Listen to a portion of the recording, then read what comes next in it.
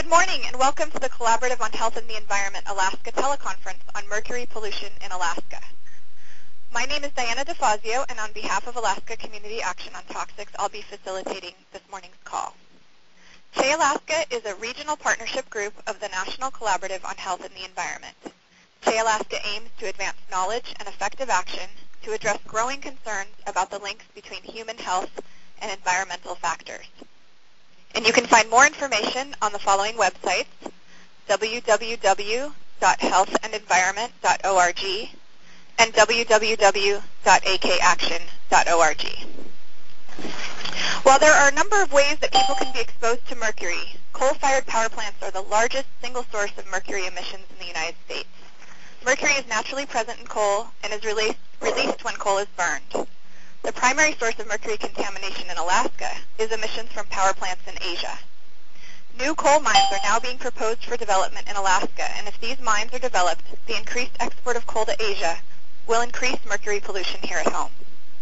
Existing local sources of mercury contamination from improper disposal of coal combustion waste is also an environmental health concern for Alaskans. ACAT's new report, available on our website at www.akaction.org, discusses what we found when we sampled coal combustion waste in the Fairbanks area last summer. In some samples, mercury was found at levels 70 times higher than background soils. We are so pleased to be joined today by three environmental health experts. Dr. Kendra Zamzow will discuss sources of mercury exposure in Alaska and how mercury accumulates in fish, wildlife, and people. Dr. Lockwood will review what is known about the adverse health effects of exposure to mercury. And Petras will talk about state and international actions to minimize and eliminate mercury pollution. And after the presentations, we will open the lines for questions and discussion. Before I introduce our first speaker, I'd like to remind you that background information and additional resources for this call can be found on our website. Go to www.akaction.org and click on the title of this call in the top left-hand column of our homepage. There are a number of resources listed there, some of which our speakers will be referencing during their presentations. And the call will last 1 hour. Except for the speakers, all participants are muted during the presentation. Now I'd like to welcome and introduce our first presenter, Dr. Kendra Zamzow. Dr. Zamzow is an environmental biogeochemist and is the Alaska representative for the Center for Science and Public Participation. She specializes in microbial interactions with trace metals, environmental toxicology, and processes related to acid rock drainage and metal leaching, particularly with regards to water quality. She has a PhD in environmental sciences and health from the University of Nevada, Reno, and a bachelor's degree in molecular and cellular biology from Humboldt State University, California. Since joining the Center for Science and Public Participation, Kendra has provided technical assistance to NGOs and tribes, provided testimony to Alaska state legislative bodies, and provided expert witness testimony before the state of Alaska. Kendra has lived and worked in Alaska for 2 decades. Kendra, would you like to begin? Yeah, make sure that if anyone can't hear me, please let me know, because I know I'm trying a different method than I normally do. So I guess what I'm going to try to do in the short period of time here is to talk very briefly about atmospheric transport sources, how mercury arrives in Alaska both locally and globally, and once it arrives in Alaska, how that becomes a risk or what factors are involved in that, because simply arriving here does not always make it a risk. So a lot of this information is available in 2 of the documents that I've posted. One is called Mercury on the Move, Mercury Cycling in Alaska, and that really talks about forms of mercury in transport. And then Coal and Mercury in Alaska talks more about the fish and wildlife and human effects and that sort of thing. So just to let you know where to find those references. So first off, I guess a real brief overview on how you find mercury. I hope most people are familiar with the thermometer type mercury. If you break the thermometer, you get these little beads of solid mercury that roll around and are great fun to play with. That's what we call elemental mercury. If that kind of mercury is heated, it becomes a gas and enters the air. And there's a large difference in how long that mercury can last, depending on whether it's in the gas form or in other forms. There are other forms. There's the non-elemental type of mercury that we call reactive gaseous mercury or ionic mercury is available to be bound to other things, and that's important to know because that's the type of mercury that comes out of the air and enters the land or water, either by attaching to dust or by dissolving in fog and rain and snow and that sort of thing. So that kind of mercury is important. And then there's what we call particulate mercury, which can travel around on particles, and then there's methyl mercury, which we'll talk about in a little bit. So there's the form of mercury is pretty important as far as where mercury is going and how long it's going to stay around. The sources I wanted to talk about in two different ways. There's natural sources and human sources, and there's also local and global sources. So an example of some natural sources would be things like volcanoes, oceans actually off-gas some mercury. The forest floor can have mercury in it. Trees have mercury in them. So these are all kind of natural sources that have been around forever. Humans tend to then concentrate mercury by burning it in coal plants or by different industrial processing means.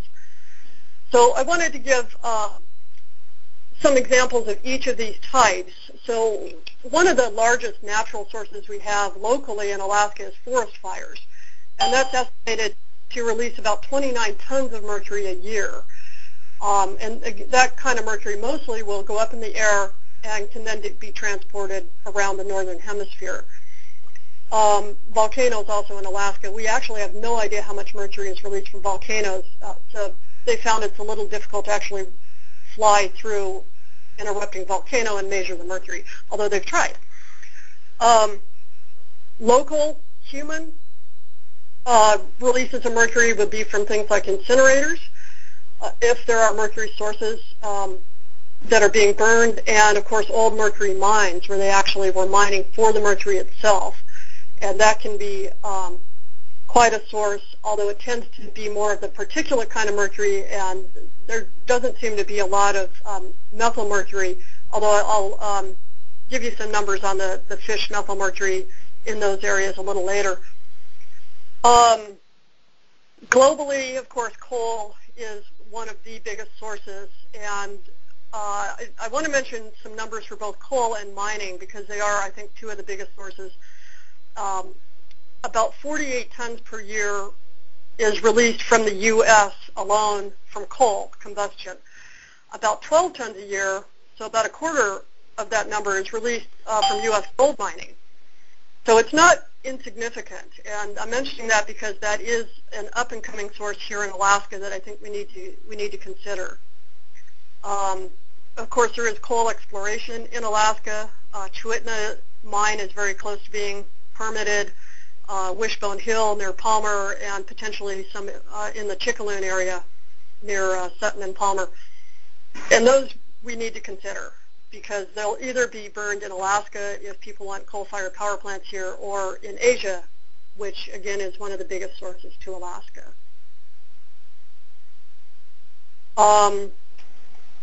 Very briefly, we do need to think about gold mining because we've been looking at the Donlin mine. It would be the first gold mine in Alaska to thermally process the ore. The new federal regulations that put controls on that kind of processing would allow up to 1.5 tons a year released to the air. And we think they'll be processing between 20 and 40 tons a year that will either end up in tailings or captured and stored in some manner and possibly need to be transported out. Those are pretty big numbers considering that Alaska now releases 71 pounds a year. So it is a local source we really need to think about. As Diana mentioned in the introduction, Alaska, despite these potential sources, and our forest fires and that sort of thing, most of our mercury does come from Asia, and it actually arrives in two different ways to Alaska. It arrives coming from the south to the north throughout the northern hemisphere, and that's called the grasshopper effect. And then it arrives across the Pacific Ocean from Asia by both latitude and altitude, and whether it comes over based on latitudes or based on altitudes depends on the form of mercury. And most of that is, again, from burning coal, but it's also from forest fires, from burning crops, and we also get mercury from Siberian fires, and we get mercury from Europe in the wintertime. So some of this is seasonal as to when it's going to arrive and from where. We can also get some mercury from migratory animals, from salmon and migratory birds. And that's a pretty minor amount, and they may also take mercury out of the system. So there was a study done that looked at salmon bringing mercury into Bristol Bay, about, 21 kilograms. It's not very much, but they also are taking mercury out of the bay. So that's a pretty minor source, but it is a potential source. What we have to think about is when it arrives here and it begins to precipitate out, either rain, fog, snow, that sort of thing, what is it landing on? There are certain types of landscapes where the mercury will go through the methylation process, which is a bacterially mediated process. And if those bacteria aren't there, there's really very little risk of the mercury. But if they are there, then they transform the mercury into this toxic methylmercury, and then we have to look at things like what can be exposed to that. You know, is it absorbed by algae that's then eaten by fish, or does it land on some land plants that are then eaten by land animals? And there's different risks depending on what that landscape is like. So one thing that we really need to understand is that vegetation tends to be very low in mercury, and animals that only eat vegetation are very low in mercury. So reindeer, caribou, moose, all of those have been found to be traditionally very low in mercury, even though they're large animals. And that's because you really need many steps in the food chain to increase the amount of mercury that you're being absorbed, you're absorbing into your body. Ptarmigan have also been found to be very low in mercury. The biggest issue that we've all heard about is fish. And again, that depends on the food chain and what their diet is and that sort of thing. So salmon tend to be very low in mercury, and other migratory fish would probably be very low. Where you get the higher mercury in fish is ones that are located near old mercury mines. And that may be both a natural and a human-based exposure. There is natural mercury in the area, as well as this tailings material that can have high mercury.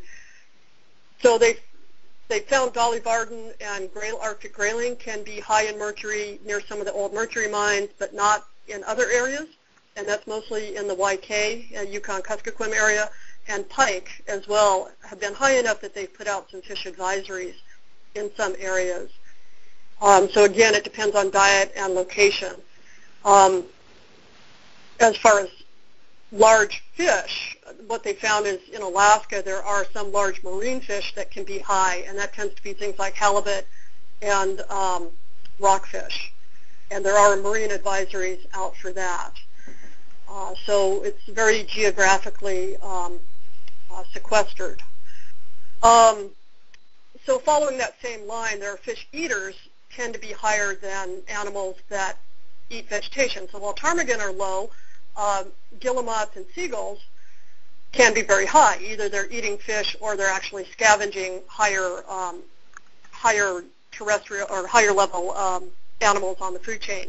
So those birds and their eggs may be high in mercury. So it's something to kind of, again, it's the food chain where the mercury ends up and the kind of processes it goes through. And to kind of show some of that, the impact of diet. So again, you can have very large marine animals like baleen, like whales. If the whales are plant eaters that strain the phytoplankton through baleen, they have much less mercury than whales that eat fish or seals or that sort of thing. They've done studies that show that killer whales that eat fish have lower mercury than killer whales that eat seals. And seals that eat clams have lower mercury than those that eat fish. So again, it's the diet and the number of steps in the food chain. The highest mercury that has been found in the Arctic has been things like pilot whales, beluga whales, again, depending on their diet, ringed seals, and polar bears, and some walrus, depending on the location.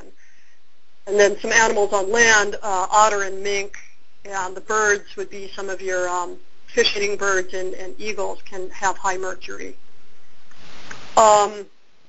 The fish advisories that are out there in Alaska right now, the only fish advisories in freshwater fish are for pike, and that's in certain sections of the Kuskokwim and the lower Yukon. And they're advising 8 meals a month of pike for at-risk women and children. And then the marine fish are sablefish, which we also call black cod, some kinds of rockfish, and salmon, shark, and dogfish. And those range from 4 to 16 meals per month, depending on the size and where they are, I think. So that gives you just kind of a rough idea of where the risk is and the exposure is. And I wanted to mention, too, that we do detox. So it's a balance between how much you're taking in and how much you're eliminating. It takes about 2 to 3 months to eliminate one batch of mercury that you've received. And they've also found that fish do the same. So they'll detoxify in about the same period of time. Additionally, if there's high selenium, that can interfere with mercury methylating. And so areas of high selenium, that affects whales and people and everything else. If there's high selenium in the area, the mercury levels may actually be fairly low, and that's some pretty new research that's coming out. I don't know if I've got any time left. If I do, I can talk about some of the impacts to wildlife.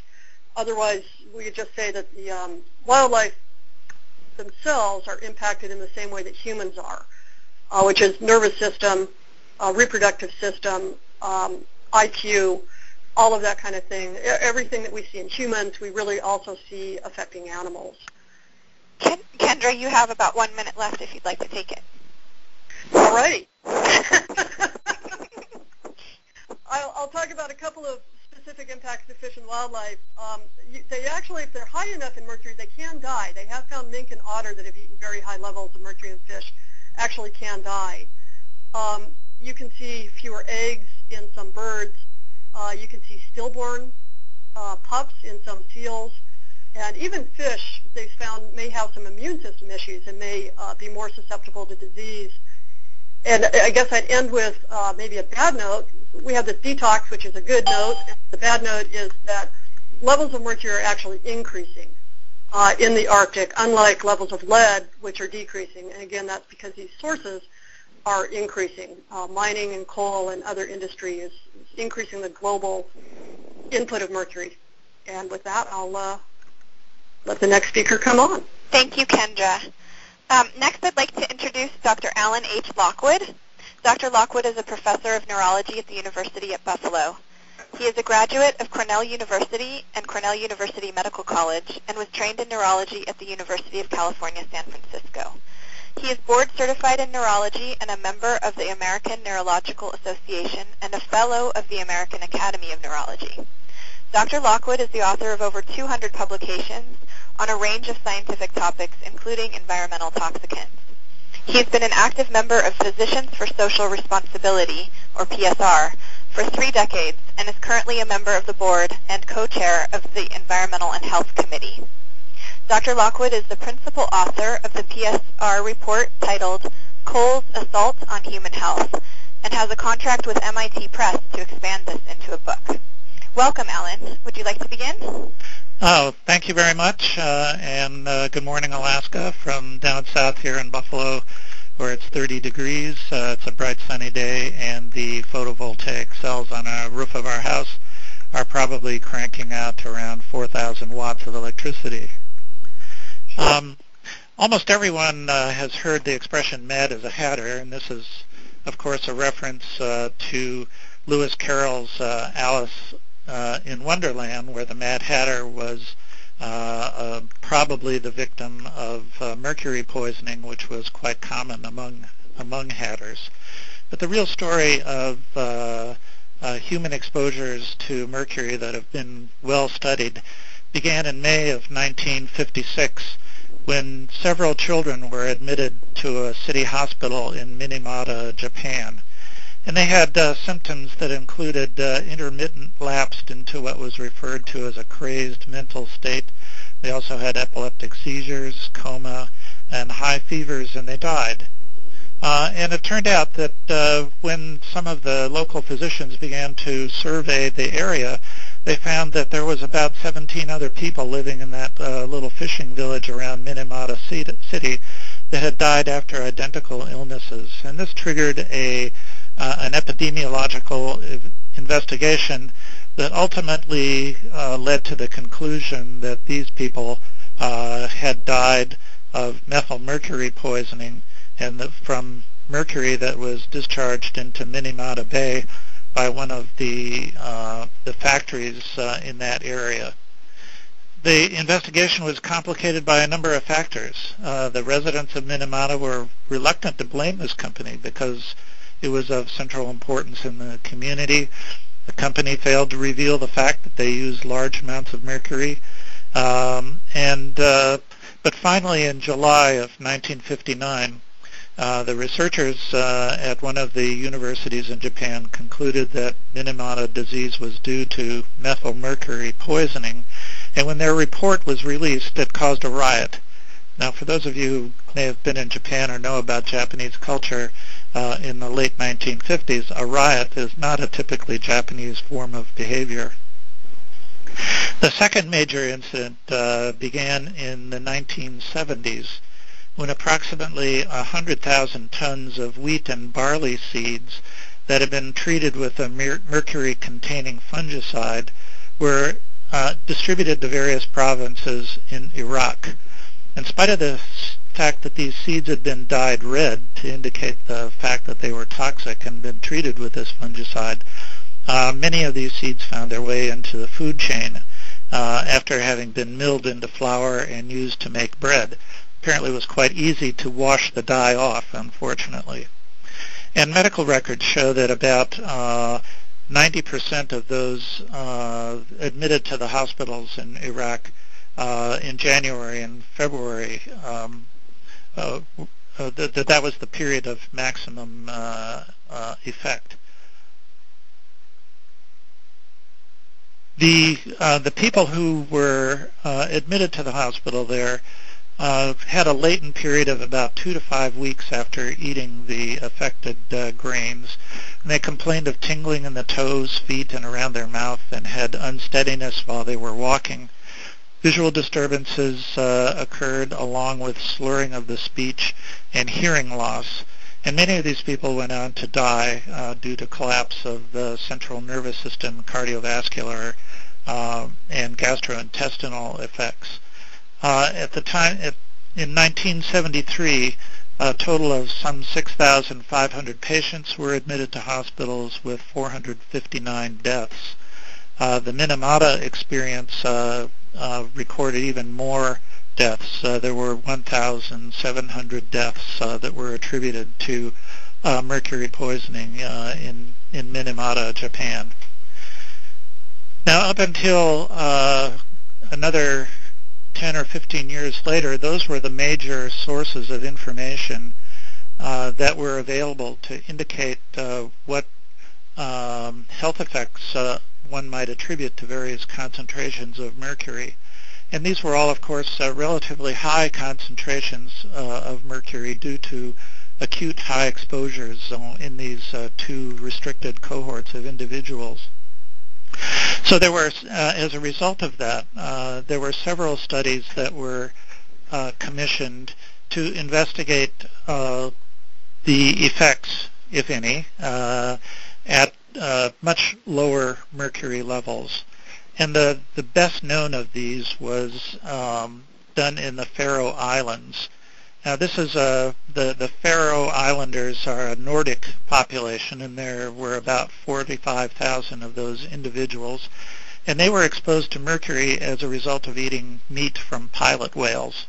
And pilot whales prefer squid and bioamplify mercury, as we heard from the first presentation.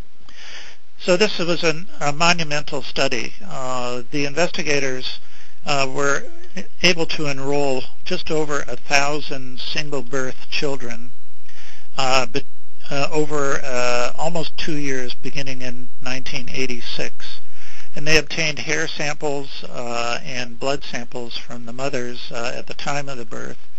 And then they have followed these children for now, some of them as long as 15 years, and subjected them to periodic testing using very sensitive neuropsychological tests and other tests of nervous system function that have to do with generating evoked potentials in the brain by low-level electrical stimulation of the fingers, or flashing lights in the eyes, or hearing clicks in the ears.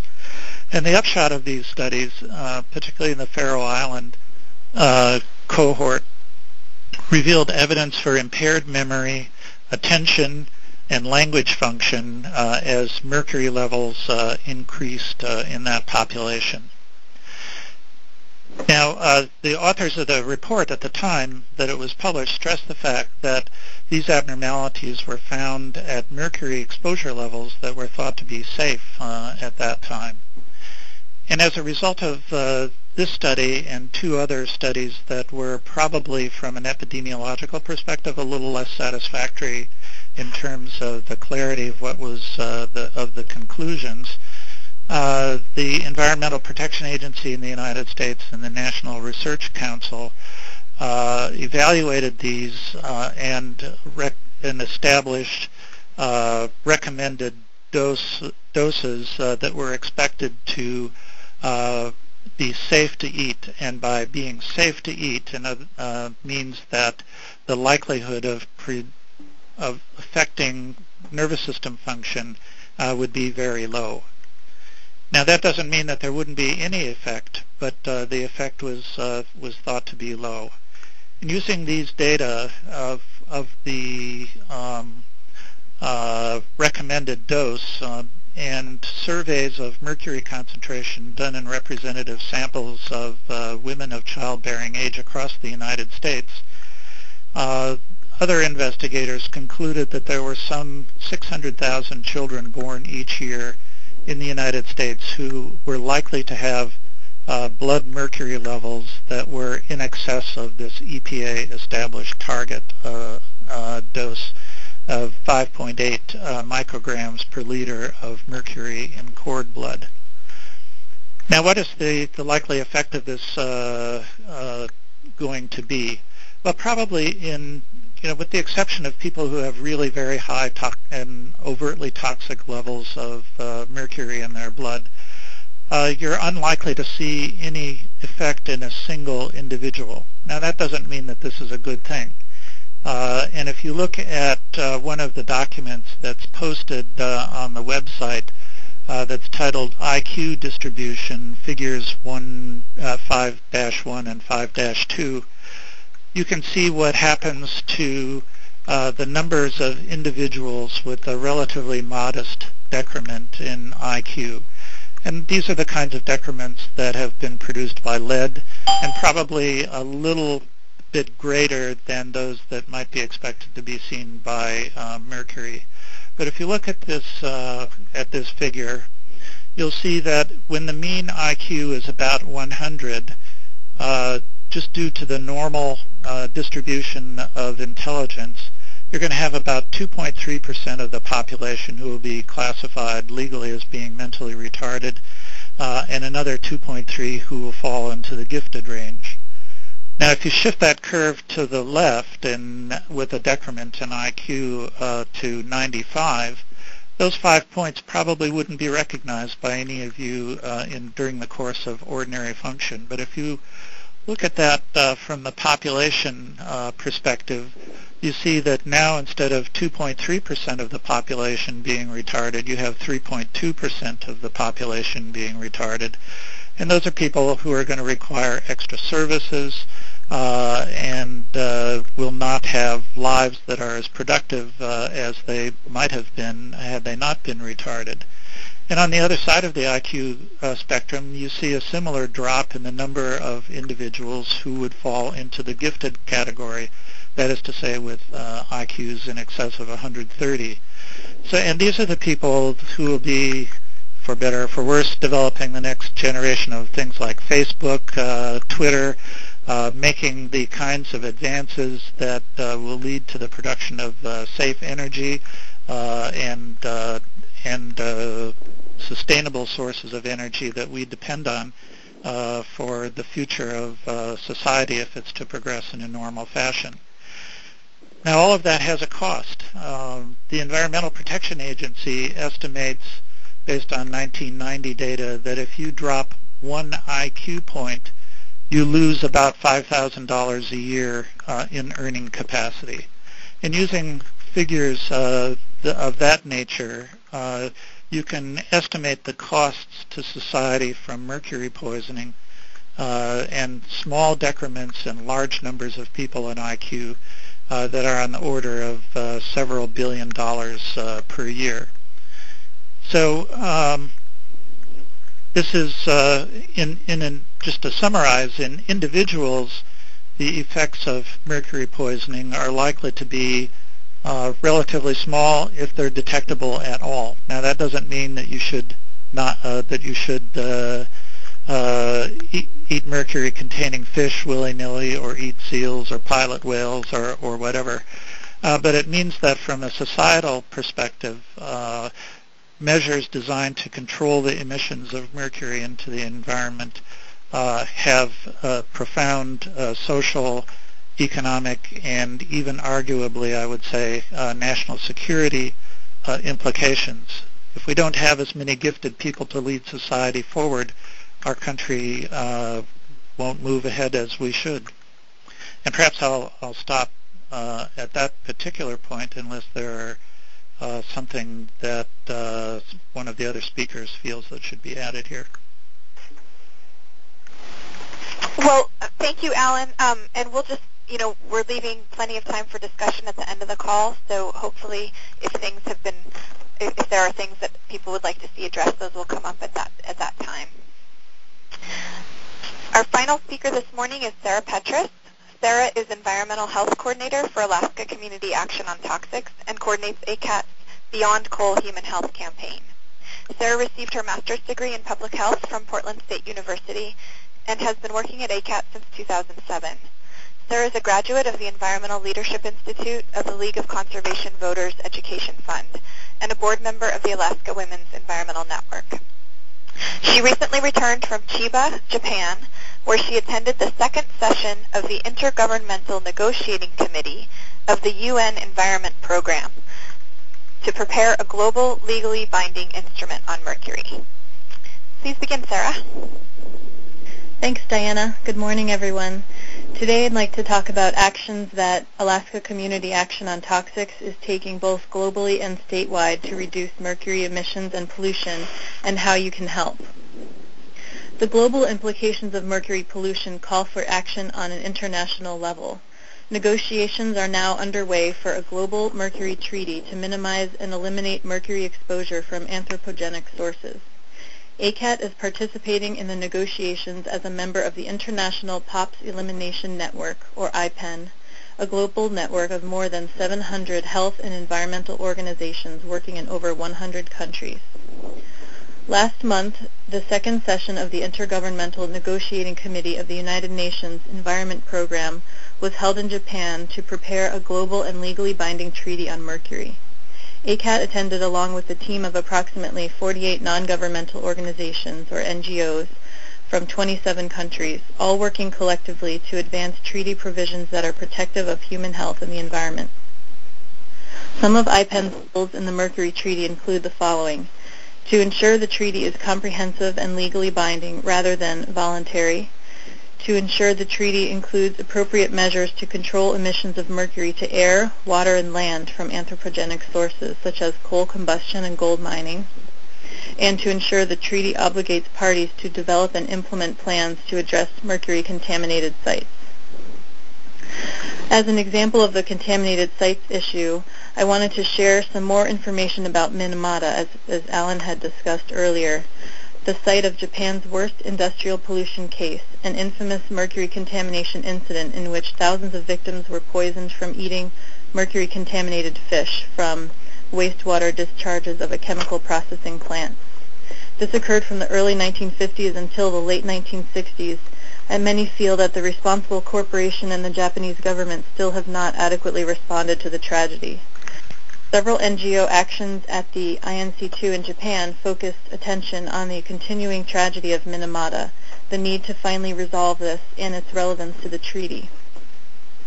To show solidarity with Minamata victims, IPEN drafted a statement called Honoring Minamata, which rapidly gained the global support of 72 NGOs from 42 countries in less than a week. This statement is available on the resources page for this call. I believe it's number 6 on the list. In the negotiations, ACAT also worked with the Inuit Circumpolar Council on a statement to highlight the particular vulnerability of Arctic indigenous peoples to mercury pollution, based on the long-range transport of mercury to the Arctic and the high dietary intake of mercury due to its bioaccumulation and biomagnification in northern food webs. This statement is also available on our resources page, right beneath the Honoring Minamata statement. In this statement, ACAT and the Inuit Circumpolar Council report that the mercury which has been introduced into the Arctic is not the doing of Arctic indigenous peoples, yet the Arctic environment and people are the recipients of a disproportionate amount of this toxic and persistent element. We urge the delegates to develop an ambitious treaty with strong legally binding provisions on atmospheric emissions and to emphasize sustainable and renewable energy sources rather than focusing on measures to remove mercury in emissions from non-renewable energy sources such as coal. Statewide efforts here in Alaska are addressing sources of mercury pollution from coal development. I'll take a few more minutes to talk about the proposed Chewitna coal mine and the proposed Wishbone Hill and Jonesville coal mines in the Mat-Su Valley. And Kendra had mentioned these mines, proposed mines in Alaska earlier as well. So first I'll talk about the Chewitna mine. The Chewitna watershed on the west side of Cook Inlet is home to Alaska Native and non-Native communities reliant on subsistence, commercial, and sport fishing. Pacarim Coal, a Delaware corporation funded by Texas investors, has proposed to develop Alaska's largest coal strip mine in the River Valley, approximately 45 miles west of Anchorage. The proposed strip mine would directly threaten the health of the Chewitna watershed and its residents, as well as the livelihood of local communities. Alaskans statewide would also be adversely affected by development of the Chewitna coal mine due to widespread mercury pollution from exported coal. If developed, 300 million tons of coal over 25 years will be extracted in the first phase of the Chewitna coal mine project.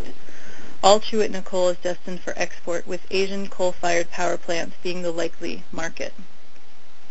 As a result, mercury pollution in Alaska associated with burning exported coal in Asia would be expected to increase. At present, approximately 20% of the mercury in the state of Alaska is attributed to Asian coal plants and industry. You can get involved in the campaign to protect wild salmon and human health from mercury pollution. The governor, state agencies, and especially your friends and neighbors need to hear from you about issues of concern that directly affect you and the health of your communities. One thing you can do is write a letter to the editor of your local newspaper. We will send out talking points and more information to the participants on this call to help you write letters if you're interested. You can also sign up to host a house party in your community to help raise awareness about the health implications of coal mining and mercury pollution and to take collective action. In the Mat-Su Valley, about 10 miles northeast of Palmer, Alaska, the Wishbone Hill neighborhood is threatened by a proposed open-pit coal strip mine. Home to over 100 families who live within 1 mile of Usabelli's proposed mine site, this quiet neighborhood will never be the same if a coal strip mine is developed there. Hundreds more people in the region will be adversely affected by toxic coal dust, exposure to heavy metals like mercury, and other health hazards associated with coal mining and the transportation of coal. Another corporation, Ranger Alaska, wants to renew coal mining at the Jonesville coal mine in Sutton, Alaska. Local residents in the Mat-Su are concerned about their community's health and safety and are urging the state of Alaska to conduct a full health impact assessment to determine how the community may be impacted. Toxic coal dust blowing from the mining and transportation of coal could cause major adverse health impacts to community residents and subsistence resources. If you think that neighborhoods and watersheds are no place for a coal mine, please speak out. The Stop Polluters page on the Sierra Club's website is a great place to take action in support of strong rulemaking from the EPA on an air toxic standard for power plants. The website is sierraclub.org/stoppolluters. You can also write letters to the editor and sign up to host a house party in your community, and we will email resources to help you in these efforts as well. Your voice is critical and will help keep coal in the ground and protect our health, our salmon, and our communities from mercury pollution. For more information, check out the resources for this call posted on ACAT's website. The toxic trade map illustrates the coal to mercury cycle between Alaska and Asia. The coal, mercury, and health fact sheet that ACAT produced explains in detail the health effects of exposure to mercury from coal development. And at the top of the list of our resources for this call is the Coal Ash in Alaska report, Our Health, Our Right to Know, just published about 2 weeks ago, also available on ACAT's homepage. Thanks very much for being on the call today, and I'll turn it back over to Diana. Thank you, Sarah. I'd like to thank all of our presenters for taking the time to be with us today and for sharing their expertise, and also for your consideration in leaving so much adequate time to address participants' concerns and questions. We have nearly 20 minutes, so this should be a lively discussion. We would now like to open the lines for questions and comments, so please wait a moment while we unmute the lines. I wonder if I might just add a brief footnote to the last presentation. Absolutely. The most effective way of controlling mercury emissions from coal-fired power plants is to control overall emissions. And at the present time in the United States, the Environmental Protection Agency is the agency that is charged with developing regulations and enforcing regulations under the Clean Air Act. And the Clean Air Act is under vicious assault by Republican members of Congress and some Democrats. So another thing that you can do to support efforts to lower mercury concentration is to act through letters and visits to your senators and members of the House of Representatives, urging them to strengthen the regulations that are designed to offer us clean air. This is a win for everybody. EPA estimated in 1990 that the cost to industry to comply with Clean Air Act were somewhere around $500 billion. That sounds like a lot of money, but the improved health care costs for that were on the order of $22 trillion. So it's a win for everyone to have better air to breathe. This is Kendra. I'd like to add something very briefly. The coal in Alaska tends to actually be very low in mercury. But one thing we need to think about, again, on what Alan said, is with these air regulations, part of our great risk is from the carbon dioxide that is released when the coal is burned, and that actually will be impacting our permafrost and other areas that will increase the landscape that has these methylating bacteria. So it's a little bit of a tangled pathway, but in a way you may be getting more mercury simply by increasing the thawed areas where these bacteria can be active. Thank you, Kendra. I need to interject here and just let folks know that if they'd like to ask a question or make a comment, they need to press *6 on your telephone to unmute your line. And please state your name and affiliation when you do ask a question. Can I the ask line a should now question? be open. Again, press *6 if you'd like to ask a question of any of our speakers, or if you have a general question.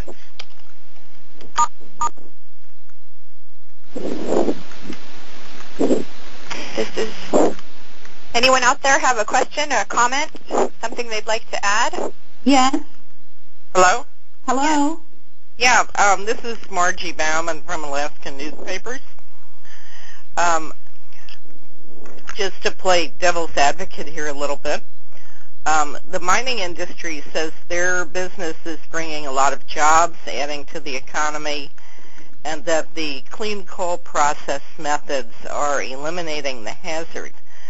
My question for all of you or any of you is there an economically viable way to actually produce the coal and a way to treat it so it can be burned without emitting mercury at its current levels? I can answer that if you like. Sure, Kendra. Yeah. Hi, Margie. Hi. What the phrase clean coal generally refers to is removing sulfur and nitrogen from the coal, which has nothing to do with mercury. So we still need to look at mercury capture. And the Healy Clean Coal Plant has no intention of ever capturing mercury that I've seen so far. There are ways to, again, this is the clean coal concept refers to storing CO2 in the ground. That's the new, what they mean by clean coal now. They've changed what they mean by it, and that's to sequester the CO2. But again, it has nothing to do with the mercury. So there are some ways to capture mercury from power plants, but that doesn't necessarily have anything to do with clean coal, and I think we need to look at the economics of what that would cost. This is Alan with just a postscript to that. Clean coal is the result of a clever advertising campaign by the very powerful coal industry in the United States. And there are multi-stages to it. One of those stages is washing coal at the mine site before it gets transported to the power plant. And this has certain economic advantages by getting rid of some of the rock and sulfur that's there. The coal that is shipped is of a higher grade. But all of the bad stuff that comes out of the coal winds up in the slurry that's created by these washing plants. And storing that is a terrible problem. There are numerous sites, and there's one of the West Virginia universities maintains a website that identifies leaks from these. The most notorious of which was in Buffalo Creek, West Virginia, where the dam that held back one of these coal slurry waste sites collapsed in the 70s and killed over 100 people and decimated an entire city.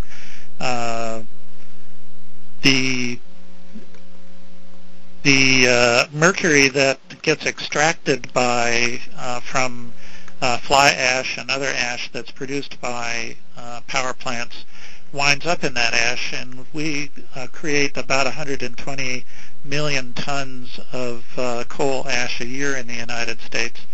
And what to do with that is a problem. Many of those sites are leaking mercury and other toxic metals and compounds into groundwater. And of course the Kingston power plant collapse of the dam just before Christmas 2 years ago, I believe it was, released billions of gallons of coal ash into waterways and created a tremendous environmental catastrophe. So clean coal has a price. I'd like to add just a quick postscript to that.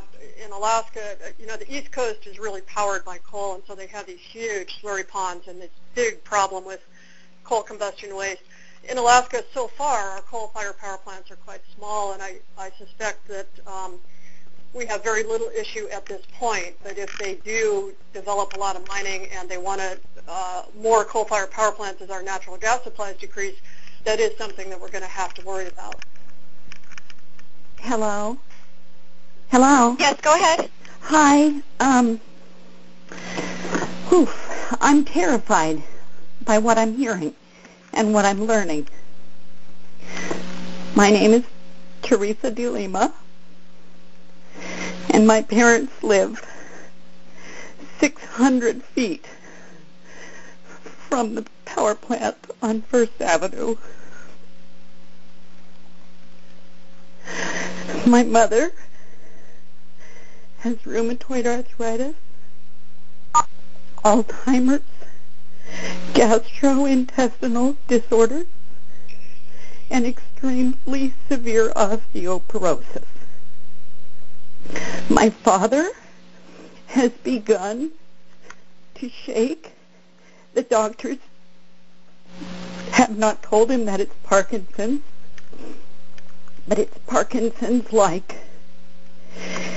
There are a host of problems here. And I see those coal trucks every day, several times a day, transporting it and dumping it. And I am terrified. I have put a filter into my parents' house. I'm going to have it tested for heavy metals. But I have learned so much in the last week, and I am terrified.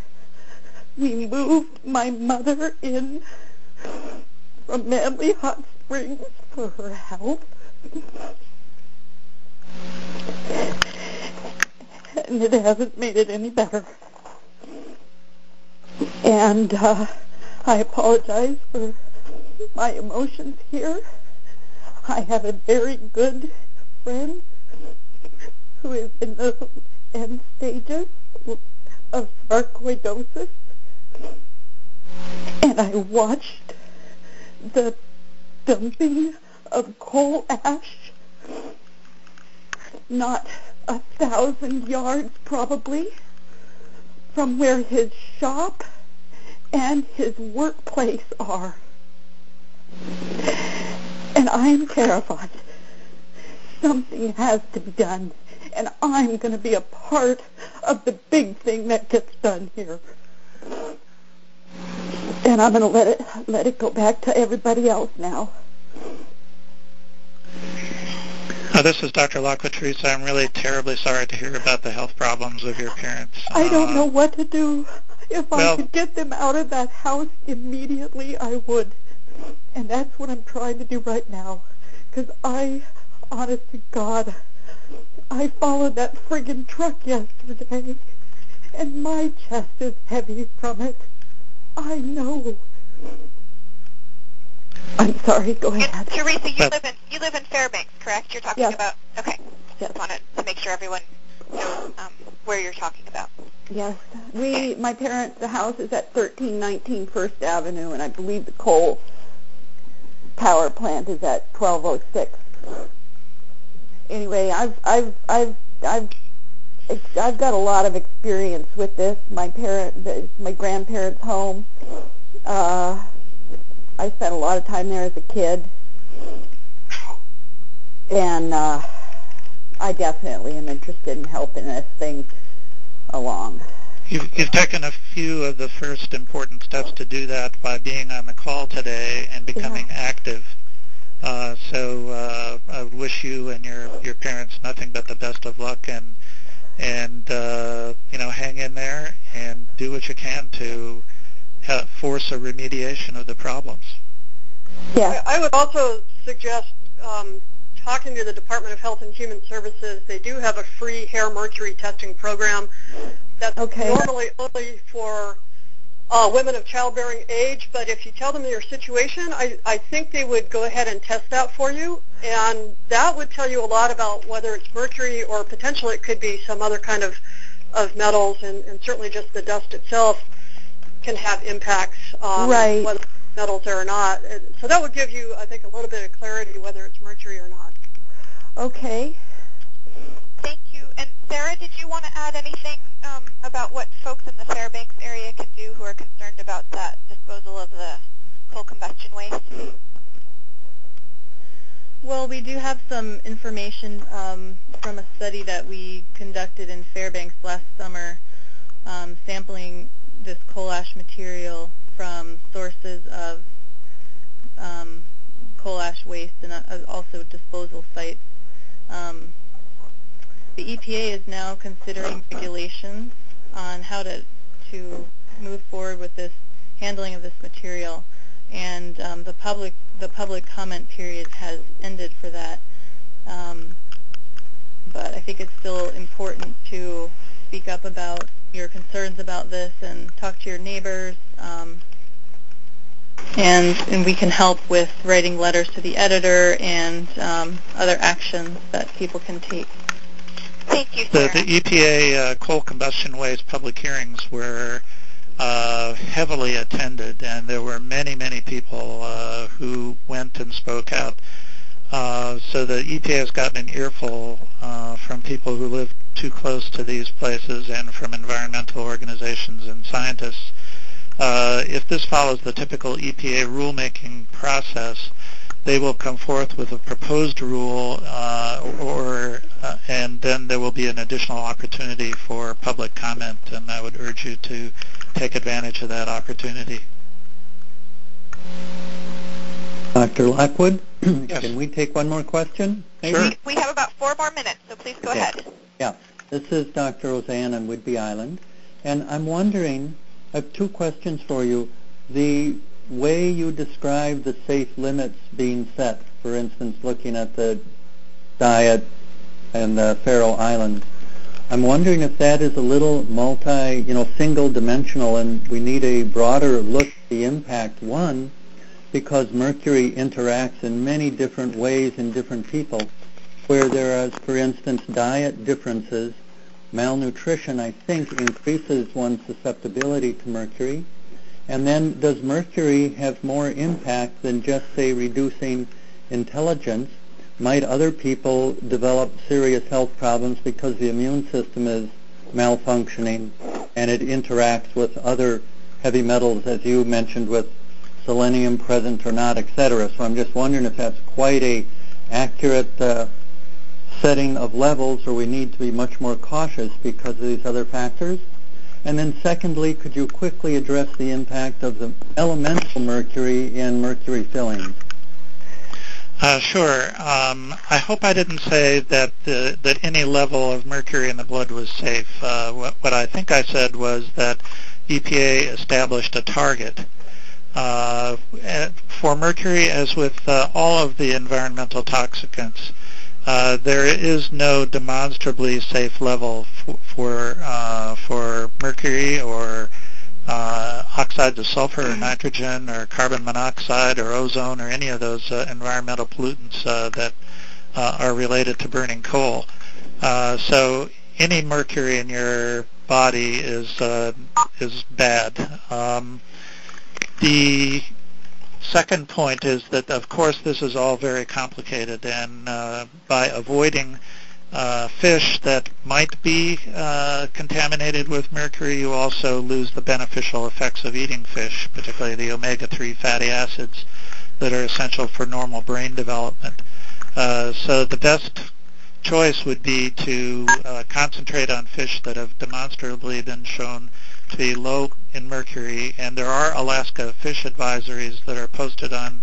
If you Google Alaska fish advisories, you'll go to the website and you'll see species-specific information for Alaskans. And then the second one on the elemental mercury and amalgam fillings, does that relate to this question at all? There is no recommendation to have dental amalgams removed to reduce mercury exposure. So when that happens, it actually produces, when you grind up the amalgams with the dental drill, you can't help but swallow some of that, so you'll get a transient increase in the exposure. So it's not recommended to remove dental amalgams. There are very few dentists now that use silver mercury amalgams for restorations. Almost all of them use a ceramic or a plastic material now. Ironically, though, some of it is a measurable source of mercury contamination in the environment for individuals who choose cremation. Thank you, Dr. Lockwood. I think we are out of time. So thank you, everyone, for participating this morning. This call will be posted on our website this week. The recording will be posted. And thank you again for joining us today. If you have additional questions or comments, please feel free to contact us at 907-222-7714, or by email. You can email Sarah at akaction.org, and that's SARAH at akaction.org. Again, we have a new website with all of the audio recordings from the past several years of our CHE calls, and I really encourage you to visit that and listen to any call that you've missed. We've covered a range of topics, all very important, and I hope that you'll check that out. Thank you once again to all of our speakers and all of our participants, and we look forward to our next call in March. The topic will be announced on our website within the next week or two. Thanks so much, and have a wonderful day. Thank you very much. Thank you. you. Bye-bye. Thank you. Bye-bye. Bye.